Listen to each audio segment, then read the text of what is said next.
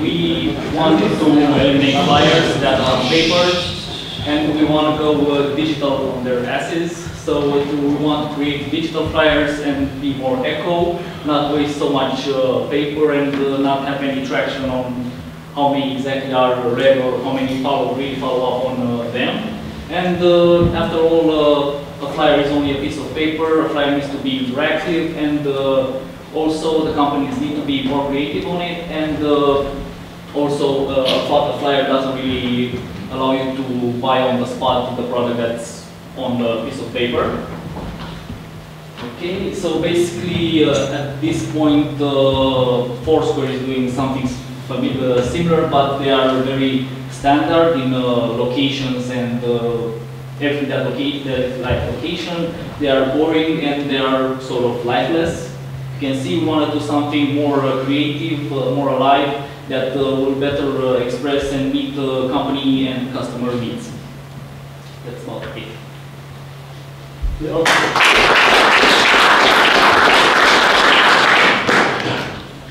So really like the idea, because I invest in a company that is just doing that.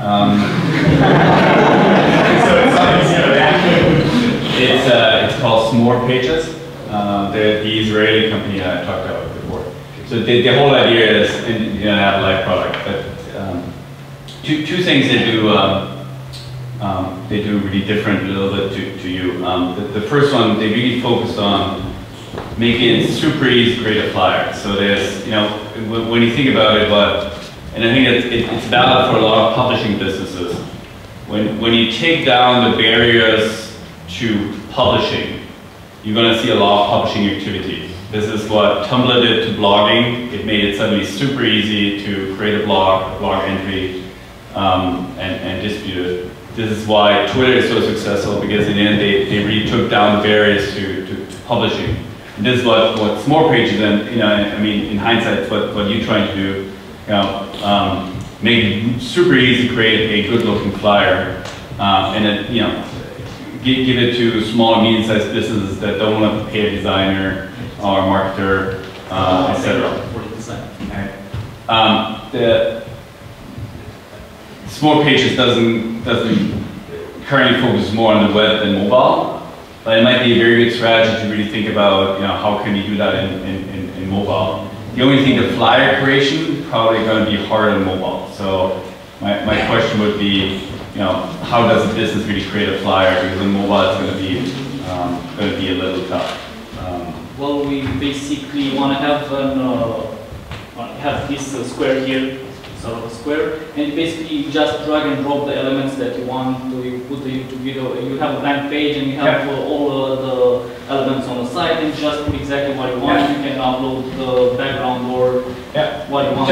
Try out S'more Pages. It's exactly what they do. You can put in a slide in a map. You can put an event listing. You can have Eventbrite to register if it's an event. You can have a purchase function if it's a product, whatever it is. But so great idea. You just have to run faster now than the other guys. I'll know that name again. S'more Pages. S'more Pages. Pages. Pages, like the page. Any questions? How will the other company use distribution?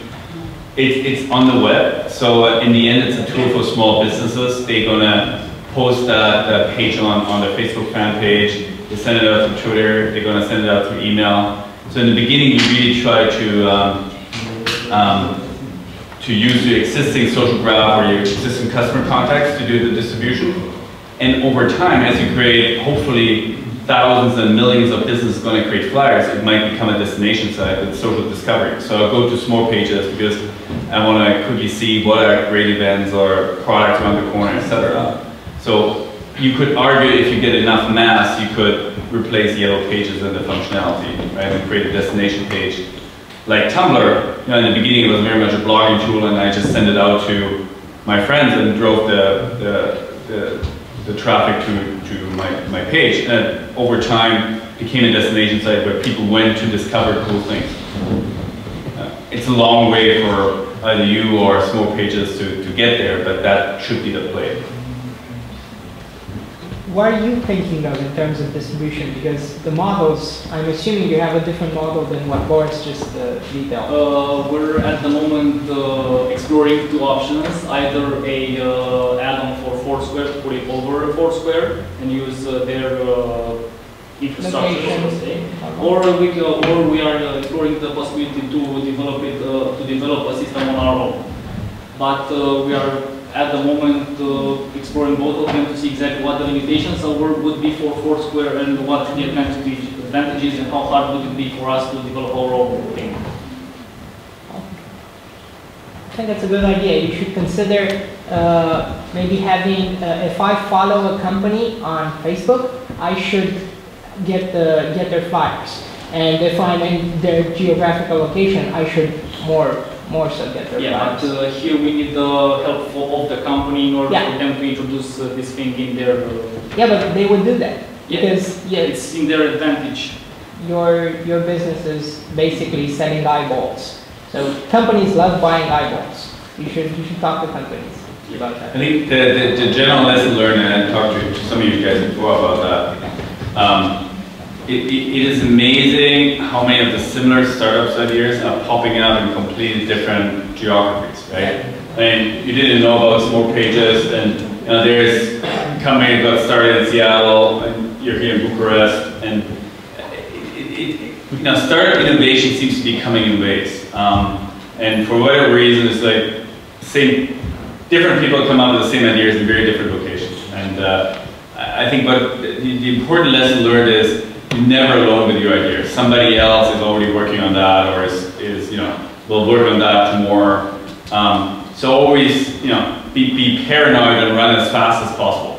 In the end, most of these markets are winner-take-it-all market, or the winner takes most of the market. You need to be the clear category leader in that space. So you need to run as fast as possible. And if you only know about 2 or 3 competitors, most likely going to be 6, 7, 8 others that are working on the same problem at the same time somewhere else, and you just don't know it. So. Side question for you. So you're not into the whole long tail things. No, when you look at internet markets, it's really interesting. In most other verticals, industries, there's always 2 or 3 big players, right? There's almost no natural monopolies in any industry out there, right? Yeah. Perhaps in some natural resources, there's usually very big companies because you need a lot of scale and a lot of money, and it tends to consolidate. But everything else, there's the biggest player usually has 30% of the market share. Now look at what's happening in technology right now. You have Google, who has a market share of 70% of the search market. You have Amazon, that has a market share of 67% of the online retail market. You have Facebook, that has probably 90%, 80 to 90% of the social networking market, right? So every single market tends to go kind of consolidate and create one natural monopolist or close to a monopolist. Many followers, right? But they usually don't have a lot of scale. So the reason is either it's network effects, or it's extreme scale that it's really hard for other people to come up, or it's data that just the big guys have so much data that they can kind of execute much better than the smaller players. So from that point of view, unless you're really in a niche and on an app level, where there always will be thousands and 10,000 of apps, if you're trying to build a platform, a big company, in the end it's going to be a natural monopoly, and it's going to be tough for anybody else to catch up. Thanks. Okay.